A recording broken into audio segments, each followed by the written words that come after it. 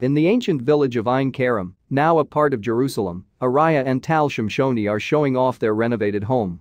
But as they roll up a rug and open a wooden trapdoor, it becomes clear that this is no ordinary property. Underneath the flooring, an ancient secret is hiding and a possible connection to the Bible itself. A family in Jerusalem discovered a historic secret hiding under their living room floorboards. Some years previously, the Shimshonis had bought a property in Ein Kerem, hoping to find a home with some history. But in the end, they got more than they bargained for. As they worked on restoring the building, they discovered something that dates back thousands of years, a relic from the times of Christ. At some point over the years, this momentous discovery was lost, disappearing beneath the foundations of one of Ein Kerem's historic stone houses. But now, thanks to the Shimshonis' chance discovery, it's emerged into the light once more. And according to experts, it could have far-reaching implications. For centuries, many have believed that Ein Kerem was once an important biblical location that's described in the book of Luke. But despite their suspicions, archaeologists have been unable to prove the connection.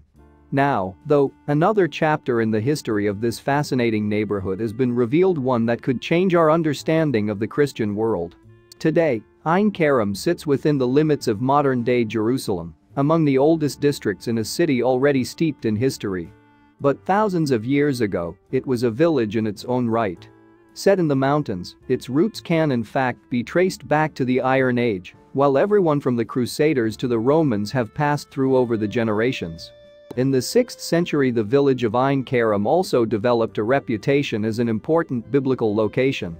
According to some, it was where John the Baptist had been born and where his mother had met the woman who would give birth to Jesus Christ.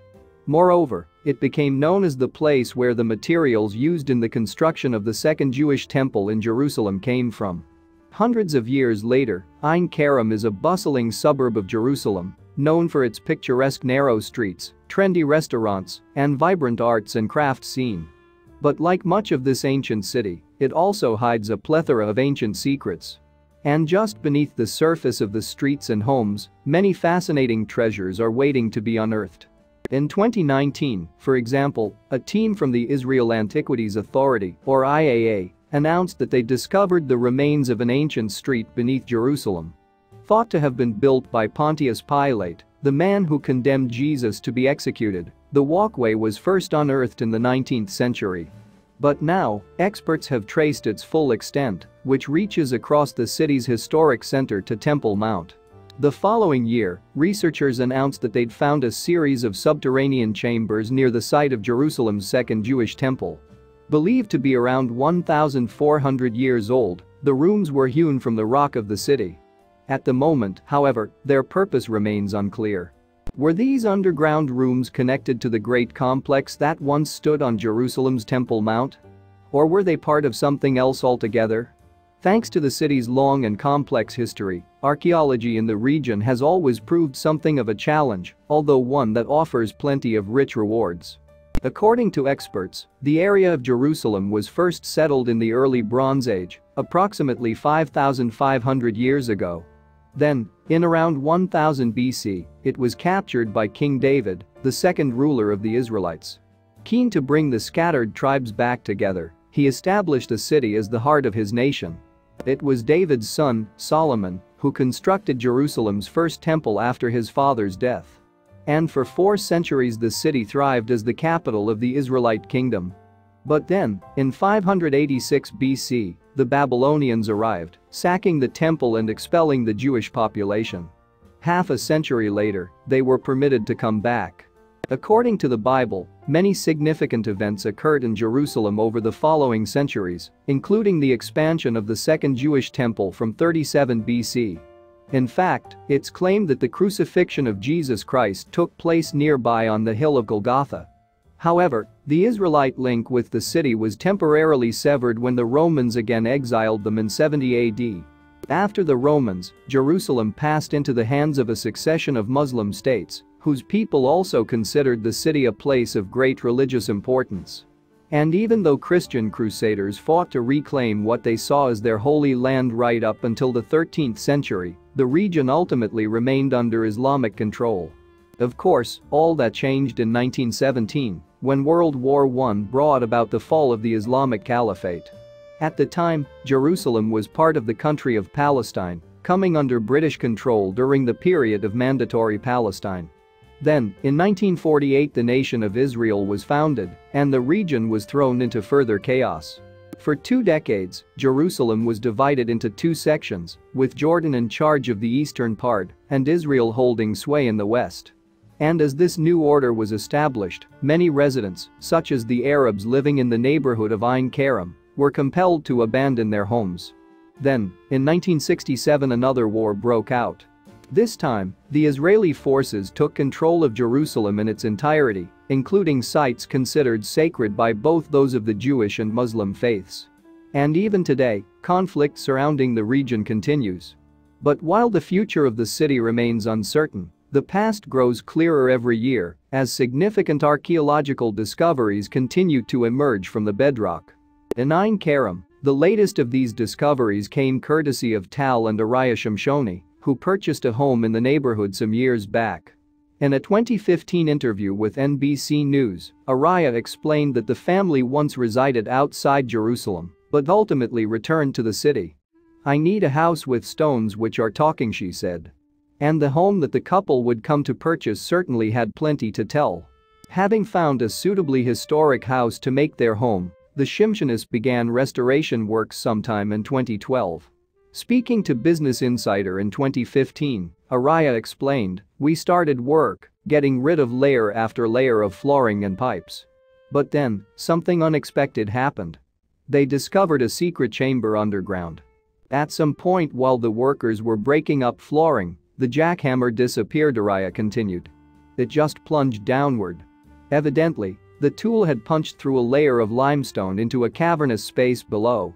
And when they took a closer look, they were confronted by an astounding sight. A chamber containing a ritual bath, dating back almost 2,000 years. At first, however, the Shimshonis were unsure what to do about the secret hidden beneath their living room floor. Apparently, registering historic discoveries in Israel can be a complex process, and they were put off by the difficulties that they knew it would entail. And so they concealed the chamber beneath a set of wooden trapdoors. Still uncertain about how to deal with the chamber beneath their home, the Shimshonis arranged a rug and chairs over the trapdoors. And for years, the discovery remained a secret. However, as Oriah told Business Insider, "This thing gave us no rest." And eventually, the family decided to notify the authorities. Speaking to the IAA in 2015, the family explained, "We had a strong feeling that what was situated beneath the floor of our house is a find of historical value, and our sense of civic and public duty clinched it for us." Cryptically, though, they only told the authorities that their house contained something that would be of interest, not revealing the extent of the discovery. Shortly afterwards, officials from the IAA arrived at the Shimshonis' home. And when Tal rolled back the carpet and opened the trapdoors, he finally revealed what the family had stumbled upon years before. Amazingly, it was a ritual bath or mikveh that had been carved into the bedrock beneath the property. Intrigued, the IAA began investigating the bath, calling it an important discovery. At some 11 feet long by 8 feet wide, and with a depth of almost 6 feet, the mikveh would have been large enough to fully submerge a grown adult. Tucked away some 10 feet below ground, it was likely constructed as part of a residence sometime in the 1st century AD. However, the most interesting thing about the bath discovered beneath the Shimshoni residence is that it's in the district of Ein Kerem. In the Bible, the location of John the Baptist's birth and the setting of his mother's encounter with the Virgin Mary is described as a town in the hill country of Judea. Over the years, many scholars have attempted to identify this location, which the Book of Luke details, with the neighborhood of Ein Kerem. Indeed, there's even a Catholic church in the area that's named after St. John the Baptist. But up until recently, little in the way of archaeological evidence had been found to support this connection. In fact, earlier evidence to support the existence of a Jewish community in Ein Kerem during the Second Temple period has been piecemeal at best. As well as another mikveh, archaeologists have also ancient walls, an olive press, and some burial sites. But now, thanks to the Shimshonis' discovery, the argument appears stronger. All these events took place 2,000 years ago in the days of the Second Temple in Jerusalem, but until now we didn't have archaeological evidence supporting the notion that there was a Jewish community in Ein Kerem during that period, Amit Reem, an archaeologist with the IAA, told Business Insider. Reem admits that there isn't yet any conclusive proof linking the bath beneath the Shimshonis' house with the story of John the Baptist. Nevertheless, he believes that the mikveh was once used by devout Jews. In the surrounding soil, it seems, archaeologists discovered evidence that rituals had once been important at the site. In Jewish lore, ceramic implements are considered to be contaminated once they've been used in religious rites. As such, they're typically smashed up afterwards, whereas their stone counterparts are seen as impervious and so can be reused. Beneath the Shimshoni residence, archaeologists uncovered relics that suggest this practice had been adhered to while the site was in use. Interestingly, that wasn't the only discovery that archaeologists made while investigating the mikveh. On closer examination, they also detected evidence that the bath had been scorched by fire at some point during its long history. Might the damage have been sustained in 70 AD when the Romans besieged Jerusalem? Beginning in 66 AD, the First Jewish-Roman War saw the population of Judea rise in opposition to the Roman Empire. But just 4 years later, the revolt was crushed and the Second Temple torn down. Of course, it's tempting to link the damage in the mikveh to this turbulent period in Jerusalem's history. Reem was quick to point out, though, that experts have yet to establish when exactly the latter occurred. In Jewish tradition, a mikveh is a ritual bath that plays an important role in religious ceremonies. And even today, adherents are obliged to submerge themselves in its waters if they wish to become a follower of Judaism. In addition, soon-to-be wed women must also submit to a similar process. In fact, the mikveh today is used in much the same way as it was thousands of years ago when the bath beneath the Shimshoni residence was built. Essentially, immersion in its waters is seen as an act of purification, which is performed after activities such as the consumption of certain kinds of meat. According to halakha, or Jewish law, the mikveh must be built to certain specifications, which are reflected in the size of this recent discovery. Interestingly, there is also a belief that only a natural water source, rather than something artificial such as a tap, should be used to fill up the bath. Today, this typically means harnessing and filtering rain, but what would have been used thousands of years ago? At the moment, the Shimshonis have been unable to establish the original source for the mikveh underneath their home.